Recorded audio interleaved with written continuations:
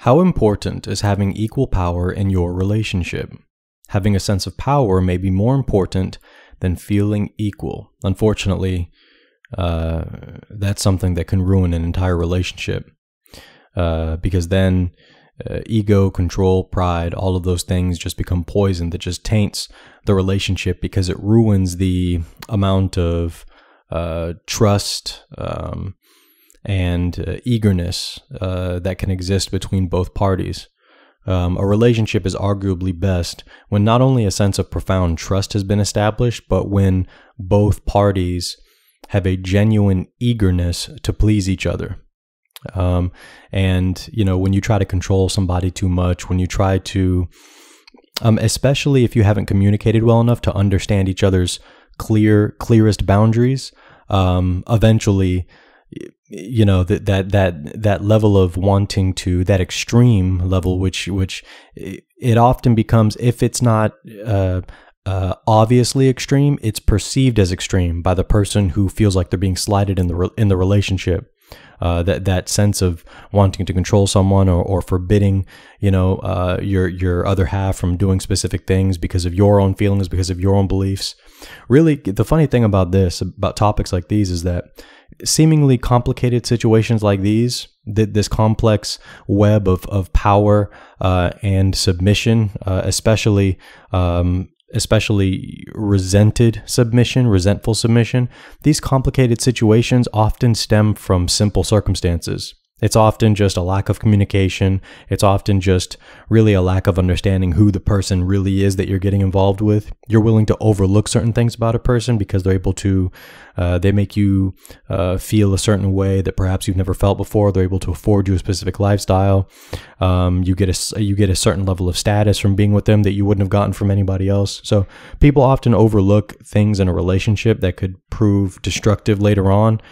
Because of short-term feeling, short-term satisfaction. But regardless, this article is written by Gwendolyn Seidman, PhD, for Psychology Today. Who has more power in your romantic relationship, you or your partner? Does one of you seem to have more of a say than the other? Or is your relationship egalitarian, with each of you getting your way some of the time or having more influence over some matters than others? When asked, most people say that the ideal situation is when both partners have equal say. That's extremely debatable. And it also depends on what kind of relationship you're in. Most relationships, I would argue, most relationships are never in a position where both people really have equal say. Somebody in a relationship, as they say, wears the pants, or at least wears the heaviest pants. And by that, what that often means is that one member of a relationship or a marriage often bears more responsibility than the other. And that bearing of responsibility, wordlessly, it implies that they're able to take more control of the relationship because more responsibility is supposed to afford someone the ability to command, because it means that they're trusted to take on things that the other isn't willing to, either because it's too difficult, too fearful, or because they have no interest. So but oftentimes, in my opinion, it doesn't matter if it's the man or the woman. There is usually a situation. Most relationships are established with even if it's an unspoken understanding, one person wears heavier pants in the relationship, which gives them more power. Even if the other party, even if their better half or their other half is not willing to admit it. They know it, but sometimes they just won't admit it because their pride is getting in the way. They don't want to be perceived as less than, which is often the case with women in relationships. I've noticed in my experience is that women who exist in a relationship where they're not able or willing to financially contribute to most of the things that exist in that union, they still, even in that case, they'll fight to keep and exercise more control than has actually been earned in the relationship. Because you have to look at it from another way.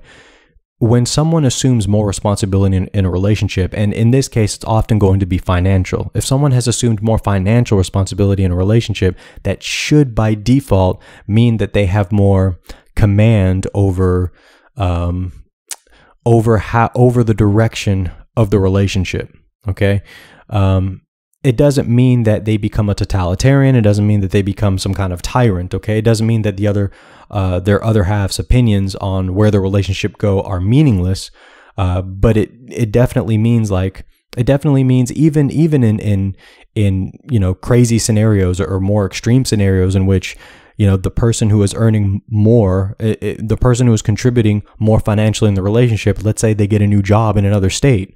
And in order to maintain the quality of life that both parties are used to, they have to move. They're going to have to move and readjust to another setting because it pays more, or perhaps they're losing their job in this place and they have to move to find another job that pays the same amount in another place. There are going to be many circumstances in which, the person who is not financially contributing to the relationship will push back on that idea, or they'll grow to resent, the person who has taken the responsibility of earning the bread, right? Because being the breadwinner in the relationship, simply because they don't like what's happening, right? The person who is not contributing more, or the person who is not contributing as much, can really put a damper on. It's funny too, because I often find that we are often the architects of our own misery, right? Like we often make things, and I would argue this is definitely true for most women. We often, and especially women, they make situations more difficult. They often make situations more difficult than they have to, all because of the way that all because of the way that the trajectory of a relationship, often the arbitrary trajectories of a relationship are going, simply because they just don't, they think that, a lot of women think that they can maintain a level of power, that they can maintain or assume a level of power in a relationship that should really truly be afforded to someone who is bearing the brunt of the most difficult aspect of relationship, which is providing for it. And that's not the case. It's not fair. Well, I understand that it goes both ways, but it's just not realistic to expect that, especially as a woman, for a woman to want to steer the relationship wherever she wants to have the final say in most things, and still expect her other half to go through the toil, the strife, the struggle of keeping the relationship where it is financially. In short, just providing for essentially everything. Now, I will say that most relationships aren't going to be like that, especially in this era.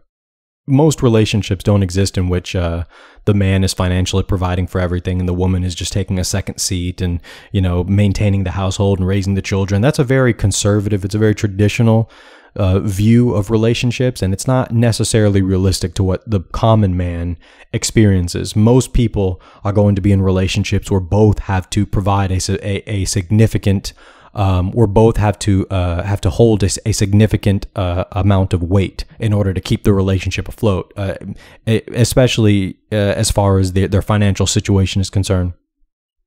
So in that case, you're really looking at, which is still going to be the case with the other conservative traditional relationship, but you're really just looking at a case of trust. You're looking at a case of you're looking at a case of how well are you able to communicate, and you're looking at a case of who's willing to sacrifice, who's willing to take the selfless step to accept sacrifice. Okay. It doesn't have to be both people in a relationship. Ideally, it would be both. When you're in a relationship with somebody, ideally, it is best for both people to understand that there are going to be many circumstances throughout their relationship in which they're going to have to sacrifice doing things that they may enjoy, or even pursuing their dreams for the sake of just keeping things afloat. Is that the way that most people want things to be? Absolutely not. Most people don't want to have to sacrifice in order to build the relationship of their dreams, but unfortunately, that's not realistic. But I mean, I think my point, I know I kind of went on I kind of rambled a little bit more. The point is that these kinds of situations, in my opinion, they often stem from just simple circumstances. It's a matter of what kind of trust have you established in your relationship, and how well are you able to communicate with each other. And it comes down to really understanding the person that you're getting into a relationship with, because anyway, that's a conversation for another time. But the article continues.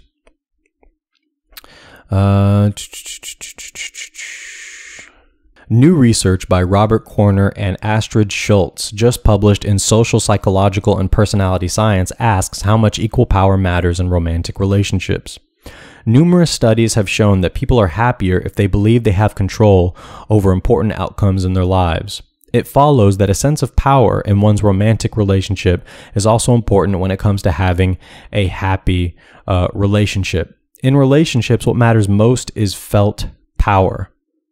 That is, a person's belief that they have a say in their relationship. It doesn't matter as much whether the person actually has control, only that they feel in control. And that's something that, as men, I think more of us need to really understand. It's quite easy to create the illusion for a woman that she actually has more control in a relationship than she actually thinks, simply by doing a lot of simple things. I mean, being a good listener is an easy way to kind of create that illusion. But really, I would argue that most women don't really want to have the levels of control that really establish the direction of a relationship. Most women are more than happy, in my opinion, to just let go, relax, and allow the man that they're with to really take the reins and dictate the speed of a relationship and its trajectory towards success, whatever that may be. The problem with that is that then you're going down a path of asking yourself, well, does the man that a woman is with, does a woman really respect her man, right? Because these conversations about power and control, a lot of it really has to do with how much a woman respects the guy that she's with. If a woman doesn't respect the guy that she's with at all, then this conversation about control and trust and all that stuff, it really has no credence. It really doesn't do anything, because respect has to be established first, meaning that the guy that she's with is someone that she understands is, I mean, really, it's up to the man to tick those boxes. But in a woman's mind, it has to be a guy who is a man of his word, knows when to use discipline and not to, knows when and when not to use discipline, even with her. A guy who has an impactful financial stake in the relationship, meaning that he's not someone who's not contributing in a major way to the relationship financially.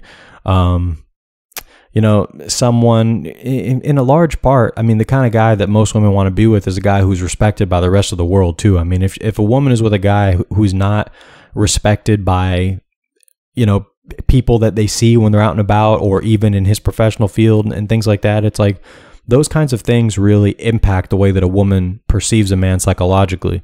And if respect hasn't been established, and if the relationship has been created and has gone on for other reasons, again, going back to people are willing to overlook certain things people are willing to overlook things in a relationship that can be damaging in the future because of X, Y, and Z, a lack of respect being one of those things. You're not looking at a situation where you're not looking at a rewarding situation, right? You're looking at a situation that eventually is going to create cracks. Those cracks are going to fracture into larger webs of cracks, and eventually the whole thing is just going to crumble and fall apart. But the article continues. Couples therapists are often encouraged to help clients achieve a power balance within their relationship. Some studies appear to show that couples with power imbalances experience less satisfying relationships. A lot of this stuff, in my opinion, it'll just depend on what kind of relationship you're talking about. I mean, a traditional conservative relationship is really going to work. In a relationship like that, the power dynamic is really going to shift towards the man in most of those cases. The woman is going to think that she has some kind of level of control, and maybe she actually does if she knows the man that she's with well enough, and her character has been built well enough in order for her to influence outcomes. Because a lot of women think that, the thing about a lot of women is they think that their ability to influence outcomes or getting their way in the long run is going to come by virtue of their appearance, right? They think because they just look good enough, or they're able to bat their eyelashes, or talk cute, or whatever, that's going to give them the level of control in a relationship that they desire. When really, in the long run, in my opinion, that's not the route to success. The route to success, when it comes to a woman being able to influence a relationship in a manner that gives her either the illusion of control or actual quantifiable levels of control, that's going to be determined by her character, not by her looks. And that in itself is going to come from how much respect the man has for his woman. And that respect is only, a man respects a woman based on her behavior. That's really what a lot of women don't understand. They think that, that they can just look good and they can treat a man however they want to, and pout and complain and all this stuff. And because of their looks, because of their appearance, they can just get away with a lot of stuff that other women wouldn't be able to. In the long run, that doesn't work, because a man respects a woman because of her behavior. Of course, after sexual compatibility has been established and all that stuff. But that's how a man respects a woman. I respect you, and I respect the words that you have in our relationship. I respect your counsel. I respect the things that you have to say. I respect I respect the place that you have in this union, because I respect the way that you're able to conduct yourself. Okay? But some studies show that couples with power imbalances experience less satisfying relationships. Again, I don't know. A lot of this stuff, I know a lot of this stuff is really, what's the word? It's speculative, I suppose. Like it really just depends on the relationship.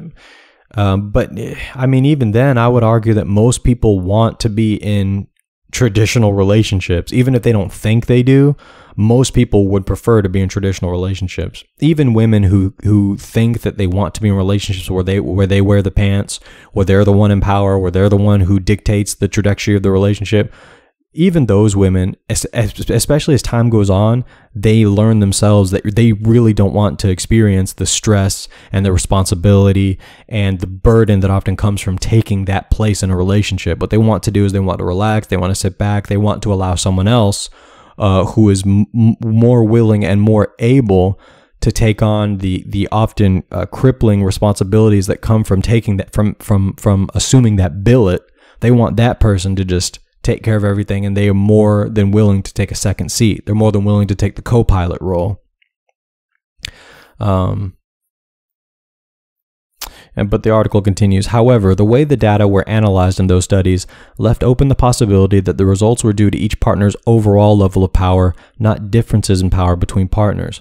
What matters more, feeling powerful in general or not feeling less powerful than your partner? It's a good question.